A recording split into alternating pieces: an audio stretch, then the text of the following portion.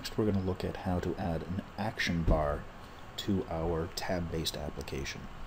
So the View Navigator objects represent the tabs and the view stacks that are contained inside them. We can specify here that we're going to have 2 tabs. The first view that gets loaded into each, the fact that they're taking up 100% of the width, and whatever labels we're putting on them. Any content that I put inside here is going to be content for that view.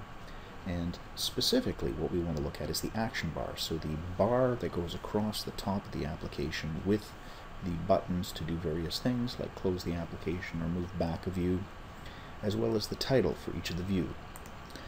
There are 3 parts to the action bar. The first part is the button on the top left, and that is called the navigation content. The top right is the action content. It's a container for another button. And then the title content, which gets automatically supplied by the view itself. So inside the view tab, we have that title attribute. Right here, title, that's where we set the content that goes inside the middle.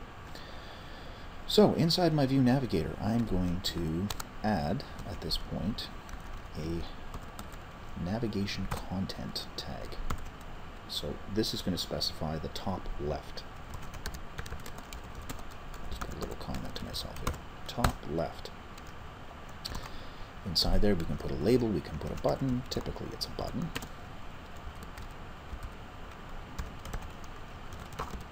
Label, what's going to say on that button.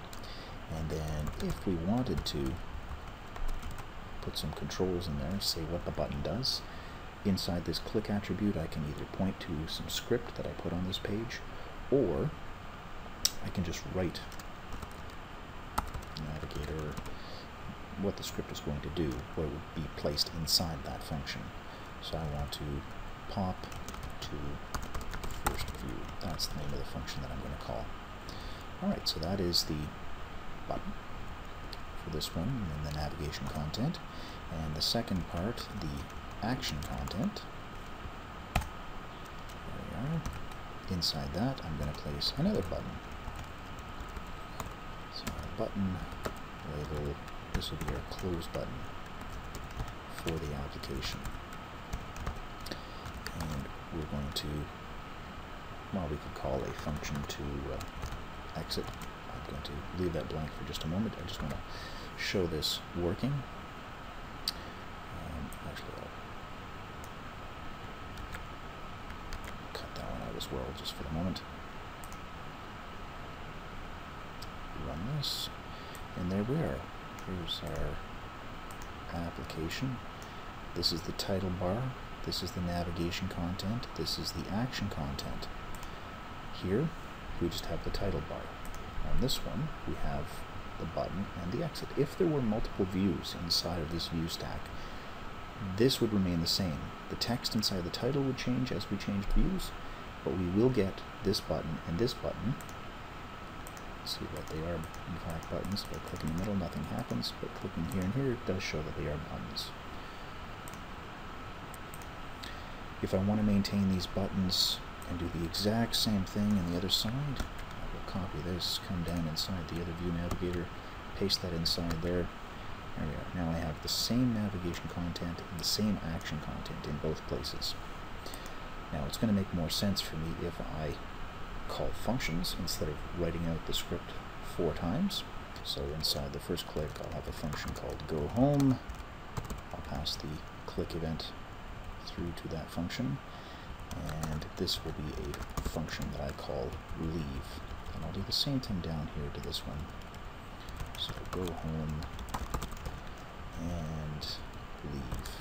Those are going to be my 2 functions that I create up top inside of a script block. There. We will have a public function called go home, which is going to accept an event. And then there will be a second function called leave, which also accepts the event, returns nothing, exit from the app, and this one back to the first view. Alright, so we'll save it. That's what these functions are going to do. For the leave function, we're going to access the native application class, and we want the native application property, and we're going to call the exit method. That's all that it takes. That will close our application, and both functions are going to call that, so we'll test that one. Rotate. So here's on the home, exit, it worked fine. We'll try in the other view. So go over to things and click the exit button. Works there as well. Okay, great. So now what we want to do is we want to make the go home function work for both buttons. So we want to make sure that we go back to the first view of the current view stack.